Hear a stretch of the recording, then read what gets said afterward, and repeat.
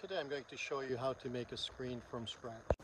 First things first, you have to measure the height and the width of the window that you would like to put the screen on. These are the materials that you will need to make the screen. You can get it from Lowe's or Home Depot. From the width, you have to take off twice 3/4 of an inch because that's the width of this corner. You have to do the same thing for the height, and once you have that, you have to cut these to the right length. Made your measurements, you're ready to cut. Once you have cut, you're ready to put the corners in and make your frame. Once the frame is done, dry fit it in the opening to make sure it will fit.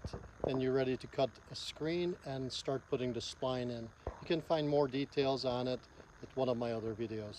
Keep using the roller to get the spline in the groove. Once the screen is done, you're ready to cut the excess with a knife. This should be your end result. If you like what you see, give me a thumbs up and subscribe.